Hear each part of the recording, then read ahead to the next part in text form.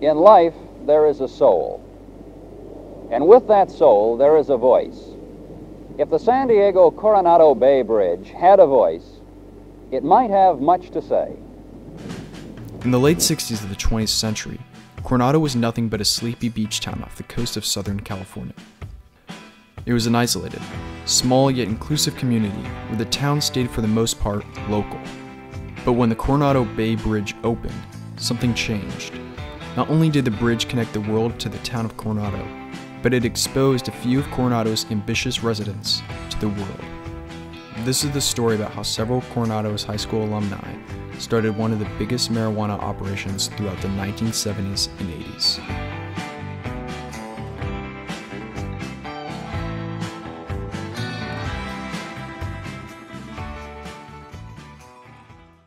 It all started with Lance Weber, Coronado High class of 1962. After spending a few years in the Navy, he returned home to surf and party. In the late 60s, he started smuggling small bundles of marijuana from Tijuana to Imperial Beach. He'd put 25 pounds of drugs in a waterproof plastic bag, tie the floaty bag to his waist, and swim a short distance across the border. One night in the summer of 1971, at a beach party, Lance approached Eddie Otero to see if he might be interested in making the swim from Mexico to the US. Lance offered Eddie, who was about to start his senior year in high school, $1,000, and Eddie accepted. Lance recruited Eddie because he knew the kid could swim. Nicknamed the Otter, Eddie was a lifeguard and member of Coronado's water polo and swim teams. While he was still in high school, Eddie made the swim a few more times, with Lance waiting in the car to collect the merchandise. On one midnight swim, Eddie thought he saw a shark. After his close encounter, he convinced Lance to start making drug runs with a small inflatable Zodiac boat. Lance would drive a boat from Tijuana to Coronado State Beach, where a car would be waiting on the strand. They'd exchange a light flashing signal, where then the boat would head towards the shore.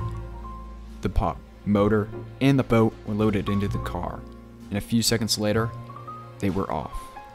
Using the boat was safer and allowed to smuggle bigger loads. But to get more drugs, they had to negotiate a deal with their supplier, a guy who they called Joe the Mexican. The only problem was Joe didn't speak any English, and they needed someone who could speak Spanish. Enter Lou Villar. Lou Villar had been a popular Spanish teacher and coach at Coronado High. After a few years at Coronado, he quit teaching. He married one of his students, bought a VW bus, and started painting houses. Lance, Eddie, and Lou went to the Long Bar in Rosarito, where they met Joe the Mexican, who agreed to sell them 100 kilos. With more product, they needed additional people to help load and unload the boat, so Lou started to recruit his old students from Coronado High, including a former senior class president and the captain of the basketball team. It didn't take long for Lou, the oldest person in the group, to take charge of the operation. They soon bought bigger boats and smuggled in loads as large as 30,000 pounds. They started calling themselves the Coronado Company. Over the next 10 years, they built an empire, earning over $100 million by smuggling drugs into the country from Mexico, Thailand, Morocco, and Pakistan. For a decade, they lived the good life, buying expensive houses, luxury cars, and joining exclusive polo clubs. But Coronado is a small place, and people talk. Sergeant Dennis Grimo of Coronado's police department started hearing rumors about high school kids smuggling drugs from Mexico. He notified DEA Special Agent James Conklin, who started to build a case against the Coronado Company. In 1977, the US government issued an indictment for 25 members of the Coronado Company. However, they moved to Santa Barbara to avoid capture and lived under false identifications to continue smuggling for another 4 years. When Lou refused to pay a contractor working on his house $50,000, the builder tipped off federal authorities about the true identity of his employer. In 1981, Lou and several members of the Coronado Company were arrested in Santa Barbara.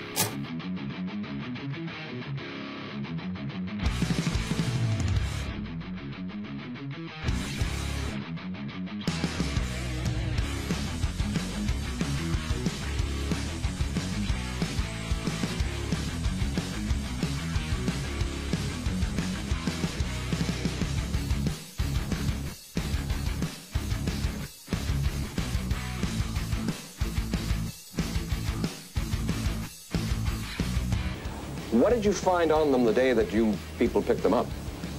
About $800,000 in cash, close to half a ton of tie sticks in one of the houses that we searched. Philip DeMassa, a San Diego defense attorney, represented Lou. DeMassa advised Lou to plead guilty, and he received a 10-year sentence. But Lou didn't like prison, and he cut an unusual deal with the U.S. attorney. DeMassa was a lawyer with a reputation for successfully representing drug dealers. The U.S. attorney suspected DeMassa was more of a criminal than a criminal defense attorney, and wanted to bring a case against him. So Lou offered the government information they could use against his former lawyer. As part of Lou's deal, he also agreed to testify against his old students. DeMassa was arrested, and the government seized the files for his criminal clients. A judge declared the search of DeMassa's office unconstitutional, and the case against him fell apart. He pleaded guilty to a few minor charges, served no jail time, and continued to practice law. He died during a scuba diving accident in 2012. Many of Lou's former students who were part of the Coronado Company were not as lucky as DeMassa, and they spent years in federal prison based on their former Spanish teacher's testimony. Lance Weber became the government informant in exchange for a reduced sentence. He died of Lou Gehrig's disease in 2000. Eddie Otero received a 10-year sentence. However, during a prison riot, he saved a guard's life and was released 3 years early. After prison, he started a successful air and water purification business in Palm Springs.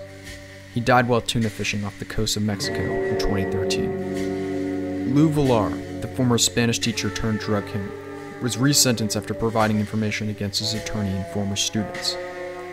He served less than 2 years in prison and was allowed to keep most of the profits from his drug operation. Nobody knows where Lou Villar is today, or if he's even still alive.